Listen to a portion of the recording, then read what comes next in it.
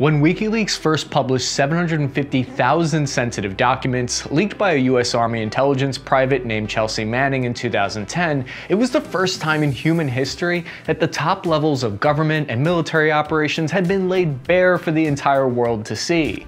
But what were the real quantifiable consequences of these actions? Was the website's founder, Julian Assange, actually working more for the Russian government than he was for his stated goal of open transparency? And Chelsea, was it really necessary for you to leak my private military records where my squad leader said I was a coward? For better or for worse, WikiLeaks forever changed the way the world's military and security services do business. And now, more than a decade later, let's try to analyze if it's led to greater government transparency and what the new military intelligence age might mean for the new Cold War that the world finds itself in. The site's founder, Australian-born former hacker Julian Assange, started WikiLeaks with the stated intent of increasing press freedom while keeping its sources untraceable. 2006 was still the relatively early days of the internet, and a data haven for leaked government documents. It seemed like something right out of a 1990s techno-thriller novel, attracting many from the hacker and activist communities to work for the site. Trouble began almost immediately, though, for the newly founded WikiLeaks, as internal divisions between employees and Julian Assange raged on, with many former employees stating that Assange had a dictatorial leadership style that was at odds with the very lofty goals of a free, open world that the website was supposed to be founded on. According to chat logs published by Foreign Policy, WikiLeaks in 2014 chose to turn down the opportunity to release 68 gigabytes worth of data about Russia's involvement in Ukraine and about corruption in the Russian government. Hey Bill, look at all this dirt I got on the American government. Should we leak it? You bet your little tushy we should. How about all this damaging material on the Russian government? Should we leak that? Whoa, slow down. We don't want to be irresponsible here. This is part of the reason why CIA Director Mike Pompeo once called WikiLeaks a hostile intelligence service and a threat to national security. In the eyes of many, WikiLeaks is a Russian-funded effort. The story gets even stranger because WikiLeaks founder Julian Assange hosted a television show funded by the Russian government on their state news agency RT. The much-anticipated show by Julian Assange finally burst onto TV screens around the globe. There's Julian Assange, an enemy combatant, a traitor, getting into bed with the Kremlin. Which raises the question, if the goal is unredacted, complete transparency, who gets to be the arbiter of that? Without Raid Shadow Legends, I'd still be living in my dad's 2006 Camry. Raid's 4th anniversary is finally here, and there's a ton to get excited about. I'm talking dedicated offers, free gifts, promo codes, events, and a brand new Fusion event where you guys can get your hands on an anniversary-themed legendary champion. I know you probably think there's no way I actually play Raid, but the truth is I got hooked when I was forced to play it for a sponsorship years ago. So I downloaded it that one time thinking I would just delete it right afterwards, and I've been reluctantly playing it ever since. But it's a fun way to pass time when I'm at the airport or traveling,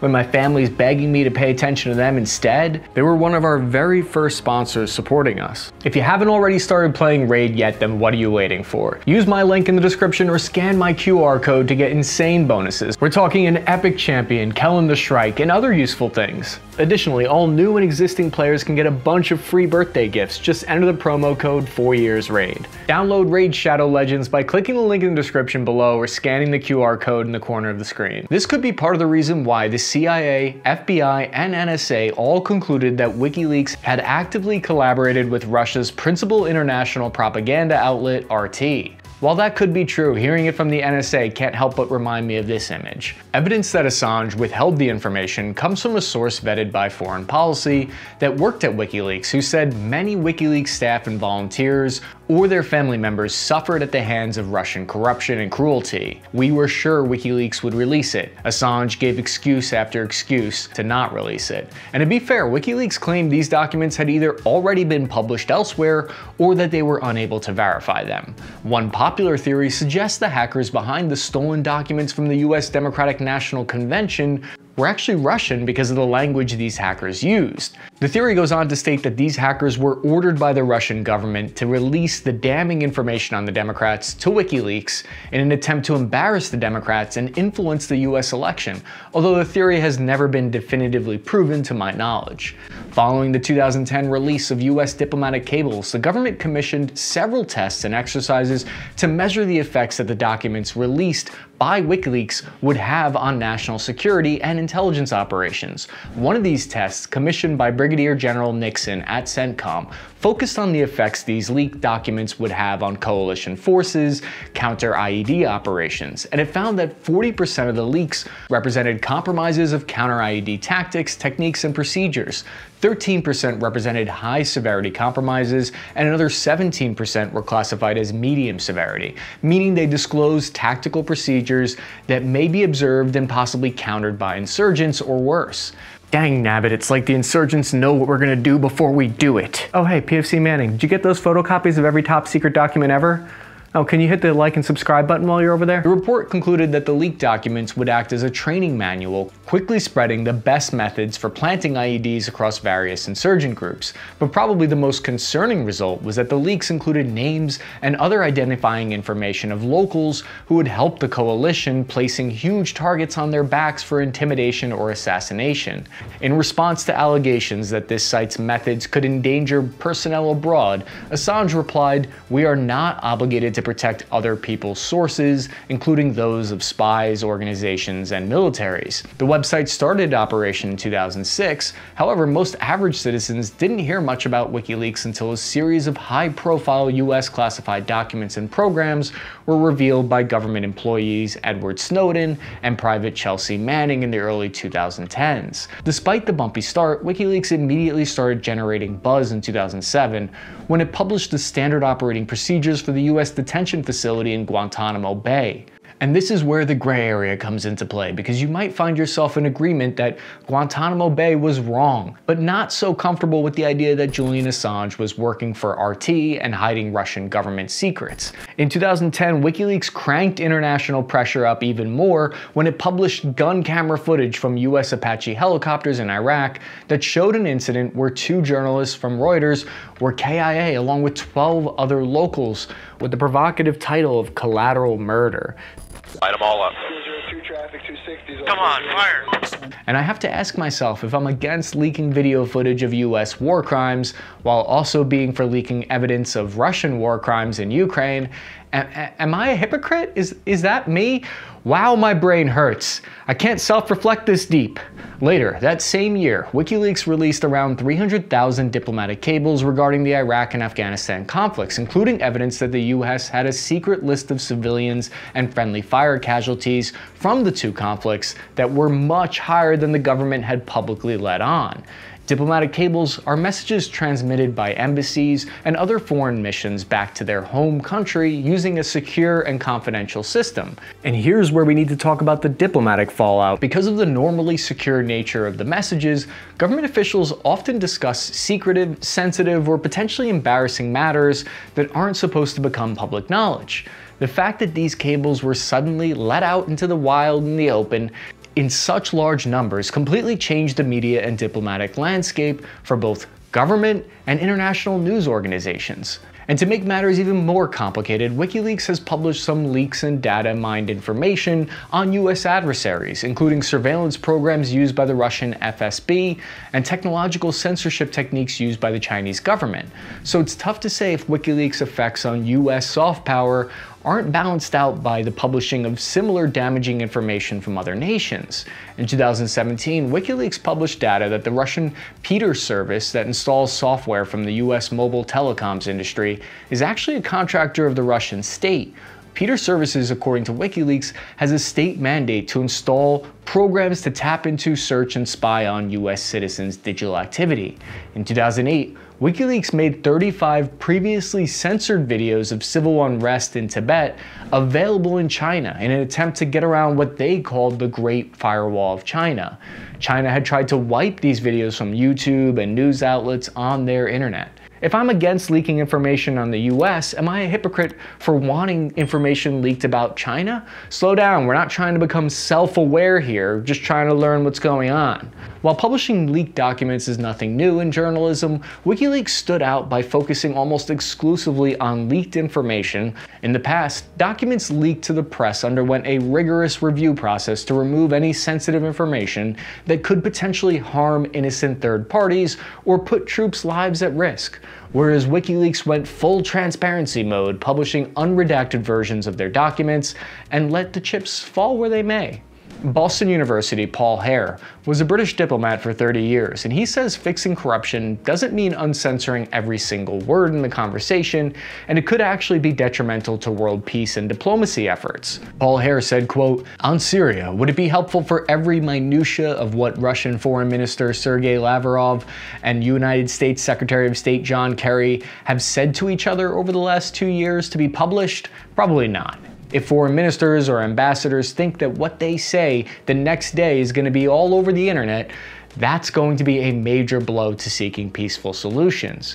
But in my attempt to add nuance to this complicated issue, if governments are allowed to cover up mistakes like civilian casualties in Iraq, that's not good for peace around the world either." Kevin John Heller, professor of international law and security at the University of Copenhagen's Center for Military Studies, outlined that the benefits of WikiLeaks far outweigh any of the bad side effects, and explained how the more Americans know about their government's actions, the better prepared we are to prevent future mistakes. How the government gains a piece of information can sometimes be just as sensitive as the information itself.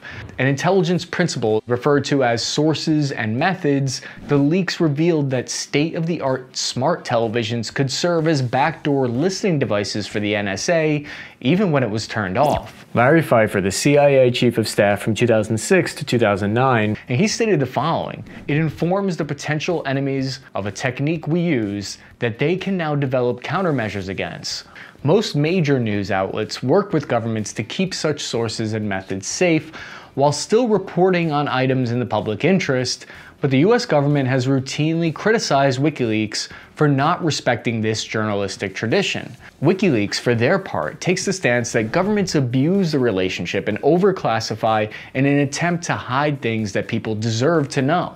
The damage that can be done by unfettered release of top-secret documents are not always related to the wrongdoings by the US government. Sometimes foreign countries have vulnerable opposition leaders and human rights activists who are in contact with US diplomats on the down low. WikiLeaks then dumps these discussions onto the web, which can essentially be a death sentence for these people. During Muammar Gaddafi's reign, the US had to remove a diplomat from his post because he was threatened by the dictator's forces for working with the US. Note to self, never release classified information on YouTube channel if I want to stay out of witness protection programs. This is likely a major reason as to why Secretary of State Antony Blinken publicly released the intelligence that the US had collected on details of Russia's plan to invade Ukraine on February 20th, days before the invasion. That kind of information released to the public would never have happened prior to 9/11. It's impossible to tell how many missed opportunities or geopolitical misunderstandings have come to pass as a result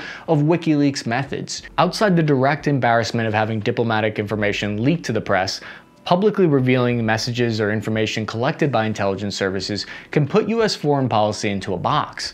When a series of leaked US diplomatic cables from 2009 showed apparent anti-Iranian bias from the International Atomic Energy Agency, perception within Iran of the UN nuclear chief soured and derailed negotiations trying to curb Iran's nuclear weapons program. And this example shows just how a handful of leaked documents, especially if taken out of context, can jeopardize decades-long diplomatic efforts to avoid a military confrontation.